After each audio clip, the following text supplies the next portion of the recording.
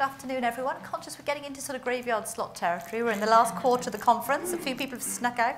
But thank you very much for asking me to speak. And I would love to have been here for a lot more of the conference than I could actually make. I have been quite busy. Last night, I was actually speaking in the Royal Institution on the subject of mental health in a digital age. And that was a public lecture. And I was so impressed and energised by the narrative that is out there, by the way people are prepared to speak about mental health in public. And some of the questions that we got from the audience were from professionals from other disciplines and not from medicine. But actually people talking about how difficult they'd found it, 50 years ago when they had their first significant episode of mental distress and so on, and how things have evolved. And so this conference wouldn't have been happening 20 years ago. And I think it's a fantastic symbol of the time that we are where we are.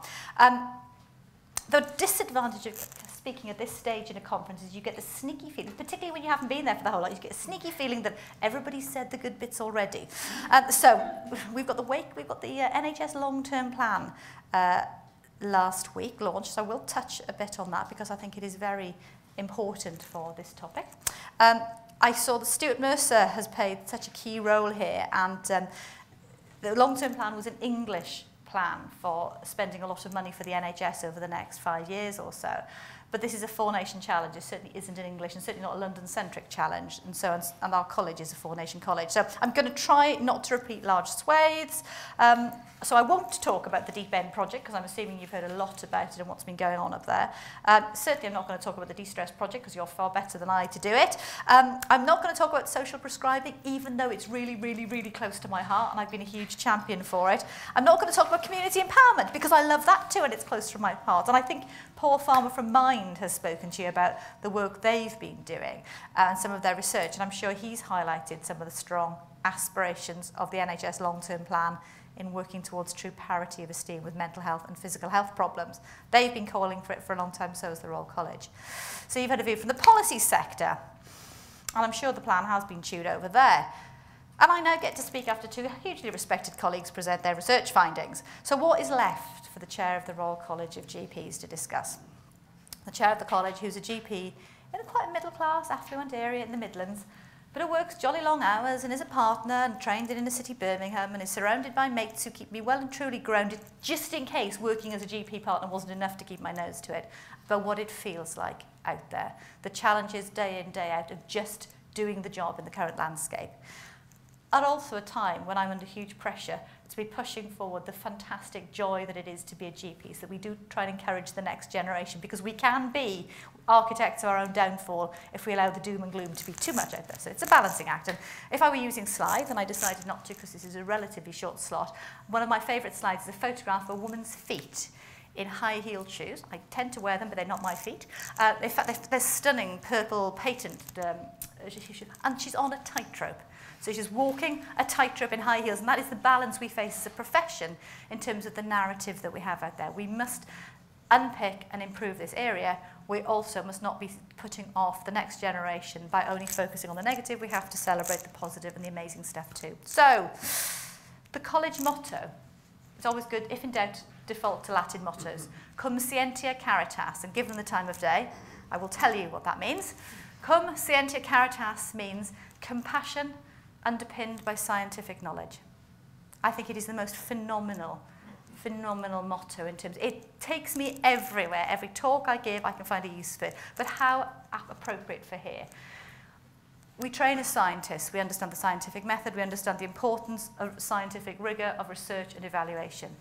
But that is nothing if we do not apply our findings with compassion, and that applies equally to ourselves and treating ourselves as compassionate colleagues as it does to the care we deliver our patients. The easy bit of medicine is the diagnosis and the medical problems. The easy bit is to focus on the what's the matter with you problem. What really matters, and what gives me personal satisfaction, I suspect you as well, is the answer to the question of what matters to you. What's really going on? And that's the biopsychosocial model. I talk about a three-legged stool of the physical, social and psychological. I found that biopsychosocial is a phrase that goes over the head of politicians, but a visual metaphor, three-legged stool of the pillars of the physical problems, the social problems, the psychological problems, has been hugely helpful in getting through to those who don't live in our world, the complexity of what it is that we do. And I see my physician colleagues sometimes look blanch somewhat when I say, look, the medicine bit's the easy bit of what we do. You know, the diagnosis, the medicine, yeah, that's fine. We've got pathways, we've got protocols, we've got diagnostic tests. That's the easy bit. It's the other stuff that adds the complexity and adds the stress to what we do. But it's also the bit that when we get right, we know brings us professional joy and satisfaction. I stood on a platform of helping restore the joy to our professional lives, which sounded like such a trite, ridiculous thing to say. But by joy, what I mean is professional satisfaction and reward. So, a few months ago, we said goodbye to the most remarkable clinician, Dr. Julian Tudor-Hart, GP in the South Wales Valley. He's a Londoner, born and bred, and author, of course, of the Inverse Care Law. I suspect his name has been mentioned here before, but if it hasn't, for those of you who weren't around in 1971 when the Inverse Care Law was published in the Lancet, it is more true today than it ever was, particularly the challenges of deprivation. And so we now think in a very broad sense about health inequality and deprivation. We talk about adverse childhood experiences, and I'm very interested in this area and the impact it's having throughout the life course and how we can predict who is at a much higher likelihood of having challenges later on. But also the rural-urban divide. Again, I'm very struck by the challenges some of our colleagues have in more rural communities. And we talk about all the other stuff we're used to, but there are these other things that we have to keep reflecting on the wider landscape. Julian Tudor-Hart had a fearsome intellect and a fearsome academic acumen, and it gave him the discipline to do what he did in terms of creating the Inverse Care Law. He had a talent for articulating his findings, and I do say that however good we are as researchers, if we don't get our findings out there, if we're not articulating them, if we're not sharing them with the world, they don't exist if they're not out there. I mean, we teach our trainees that they have to publish or perish. I say you have to publish and promote, or it's not worth it. Anyway, Tudor-Hart was also a passionate politician, a very passionate politician, but I think we've had enough political mayhem raging at the moment for us not to go there into his political views. But I mentioned Julian because the long-term plan for the NHS, health inequalities are writ large throughout it. Now, you don't want to wade through all 136 pages of it, but it is worth looking at the start of it. And I think that as a caring clinician, it will make your heart sing in terms of the aspiration. It's not so much of a plan, it's more of a vision to my mind, and the vision is good. Health inequalities, help for the most vulnerable, targeting specific groups that have been challenged, and writ large is support for professionals, support for caring for the carers, caring for us, looking after ourselves. We've had the practitioner health programme, which led to the NHS care system for GPs, which is now going to be expanded to all doctors, and we can't work totally in isolation in this. So we can't disagree with the long-term plan. A lot of the big promises in it had already been released, leaked if you like, but released by government and seeking for some good news. One of my challenges that I have with it is it says great big headline promises like 4.5 billion more a year for community care, but we don't know whether that's $1 million or 4.5 billion for general practice. So what we need to do from my point of view is nail down what that truly means. I'm sure Paul Farmer told you the huge proportion of our time in general practice we spend seeing patients with mental health challenges means that we also welcome the huge promises for 2 billion a year more for mental health challenges. We just don't know if that's double counting the same money. So there's a lot of issues there.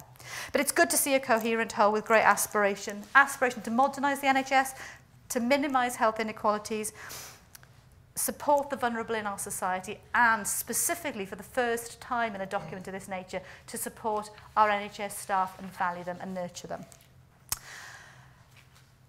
I'm just conscious of time. I'm going to bound on a little bit. The college, the Royal College of GPs, has a long history of taking the whole agenda for the mental health disorders very seriously. It's one of our enduring clinical priorities. One of the joys of general practice is we do everything. One of the problems of general practice is we do everything. And as a college, trying to use members' resources wisely in terms of what we focus on, we have rolling programs of priorities. People can approach us and ask to be considered to be a spotlight, a one-year highlight project, as we've done with Ehlers-Danlos, for example, or Lyme disease, and things that clinicians have said we want to know more about, what's this condition. But also then we have rolling, enduring priorities, and our two enduring priorities have been cancer and mental health, and then a whole series of things in between. So we take it very seriously. We've got a new curriculum for general practice for trainees, so GPs in training, and that's been sitting with the GMC for a little while. We're waiting for sign-off, and that is giving quite a significantly increased emphasis to the whole agenda for mental health disorder. But one of the problems we have is an already overfull curriculum. I don't know if there are any GP trainees in the room. Are there any here? No. Ask any GP trainee you like, and they will tell you that the curriculum is crazily large for the time in which they're expected to learn it, assimilate it, and deliver it.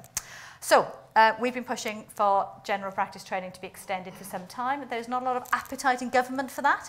So if we put anything into the curriculum, we have to take something out. You try taking something out of the GP curriculum and saying it doesn't matter enough to be assessed. Anyway, that's another campaign, that's another conference speech. Personalisation of care is what I want to finish with. I call personalisation of care Enid-shaped care after a speech I gave where I used an example of my really lovely patient Enid, and I'd known Enid for a long time. I'm not going to give you the whole Enid-shaped care speech because the sort of people in this room know exactly what I'm talking about. But how, by recommending a social initiative, a local initiative, I helped a lady who was increasingly demanding on our service, causing increased stress. And in fact, it was quite a thoughtless comment made by one of my colleagues about, we got to sort Enid, that made me actually stop and spend a bit longer with her and delve a bit deeper and try to unpick what was really going on. And I used social prescribing, if you like. I helped her on the path to improvement. And in this case, her issue was loneliness.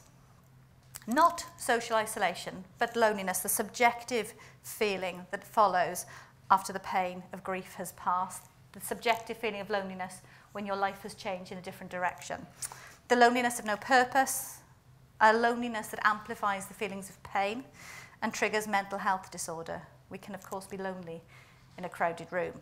The loneliness that comes from a lack of meaningful interaction in a world where we are more connected than we have ever been. The quality of our interactions has deteriorated. And all of that got turned around by the right connection. So Enid's not taking antidepressants, even though lots of pathways would have told me that was absolutely fine thing to do.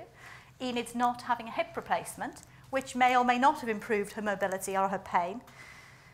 She's an active member of the society, and she's out there. And she's not in my consulting room, well, not very often anyway. And when she comes into my consulting room, she comes in with a smile for something routine. So for us to be able to deliver truly person-centred or Enid-shaped care, we need more time with our patients, more colleagues in the system, a support structure of social prescribers, of care navigators, and a system that is much more joined up right across primary and secondary care. This is not rocket science. We feel it, we know it. And we need a health and care system that is funded to reflect the needs of its population, and it is responsive at a local level, so that what works for my patients in Lichfield will be different from what works for your patients and your patients and your patients. And that will allow us the time to ask what matters to you as a patient, allow us the time to focus on that, not just the what's the matter with them. We're quite good at what matters with them. But that will give us personal satisfaction, it will reduce burnout, it will increase our joy in being professionals. And as technology plays a greater and greater role in the healthcare system, we must not allow it to replace the human factor. Let's use technology for what it's great at. Crunch the numbers, give us the information before the patient walks through the door, and let's use that time that it frees up and creates to deliver great care. So finally, I'm going to finish, because I have had my warning, for a plug for our art exhibition across the road. So those of you who don't know, the Royal College of GPs is quite literally a stone's throw from this building, directly across the road on your way back to Euston Station. And we've got a great space in the college, and we use our space, our white walls, if you like, for art exhibitions that are free to the public to attend, not just free for members, but free for anybody.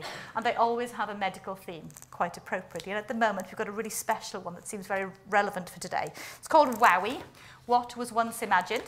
And it's made by a textile artist, Susie, whose best friend is a GP. They grew up together. And between the two of them, Liz and Susie create the most amazing art made of pills and packets and medications. And every piece has a major story related to it. Now, Susie has had several mental health problems herself, and so quite a few of the pieces are directly relevant to mental health. So if you have time to kill before you get the train home, on your way back, do pop in and have a look. There are over 30 pieces. They're all within 50 yards of entering the building, so it's quite a fun thing to do. So thank you very much. I think I'm just about finishing on time. Looking forward to the conversation. Thank you very much, Helen.